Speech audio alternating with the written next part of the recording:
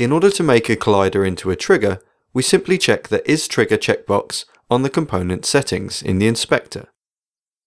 When a collider is a trigger, things will no longer bump into it. Instead, they will pass through it, and this can be detected via code. Similar to normal colliders, events are called when other colliders are overlapping with the trigger collider.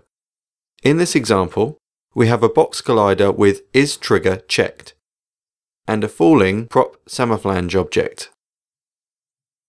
This object enters the trigger, stays as it rolls forward, and then exits. To check these events, we attach a script to the trigger, which is registering on trigger enter and logging to the console, and likewise on trigger stay and on trigger exit. So if we pause the game and step through a frame at a time, looking at the console will show that the object enters the trigger,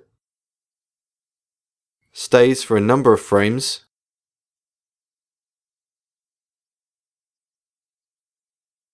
and eventually exits the trigger.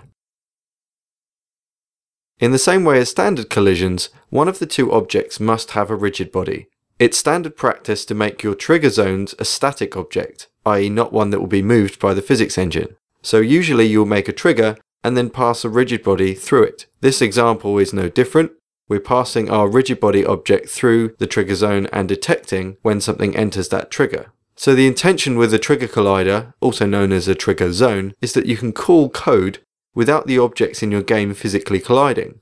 So for example, with our hover pad, we can add a force to our samaflange to give the effect of it hovering, so long as it stays within the trigger zone. For example, we could address the object that's currently staying within the trigger, because the object that's staying is saved in a variable called other of type collider.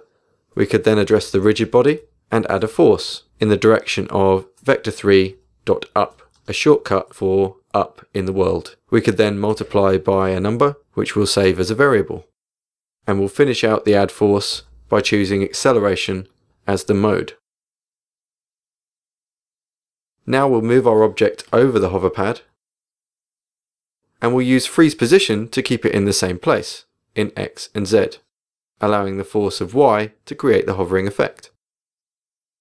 And now if I press play, as you can see, as long as it stays within that area, it creates the effect of hovering without having to interact with any part of the geometry.